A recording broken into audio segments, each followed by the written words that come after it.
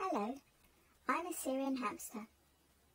We're often referred to as teddy bear or golden hamsters. In 1930, Professor Aharoni captured a female hamster and her 12 pups in Aleppo in Syria, and all Syrian hamsters that are available as pets today can be traced back to this captured female. We're the most popular hamsters and now come in a wide range of coats, colours and patterns. We usually live to be 2 to 3 years old, but the oldest Syrian hamster on record lived to the ripe age of 6.5. Hamsters are intelligent creatures.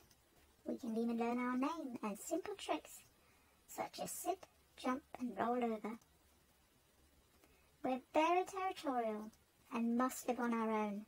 Even the smell of another adult hamster in the same house can cause upset.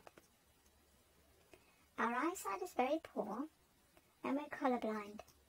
We therefore rely mostly on our whiskers and sense of smell to navigate.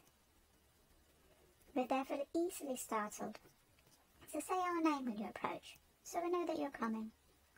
Also, do wash your hands before handling us, otherwise if your hands smell of food, we may very well have a little nibble.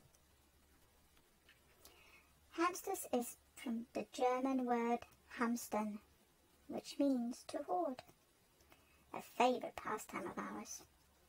We have cheek pouches called dysplatomas that we use for storing food. So whilst it might look like we're eating a lot, we're probably just storing some of it in our cheeks to transport to our burrows. Contrary to popular belief, hamsters are not actually nocturnal.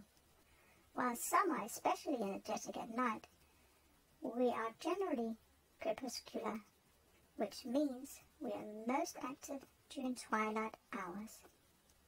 Fun fact, in nature we store fruit in the summer and live on it during winter months. But by the time we get to it, the fruit has fermented. We have therefore developed comparatively large livers that allow us to metabolize alcohol quickly. That's a bit about me. I hope you learned something new.